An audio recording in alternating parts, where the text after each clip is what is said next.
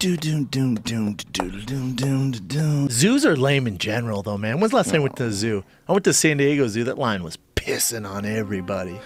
Dude. If chimps were everywhere and they had full freedom, the way people do, we'd have a fucking serious problem.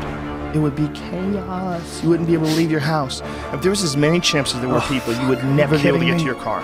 They would mug you every chance they got. They would rip your fucking feet off and fuck your ass. If you don't think chimps will steal babies and eat them, you haven't been paying attention to the literature. Crazy 800-pound silverback bursting through the trees.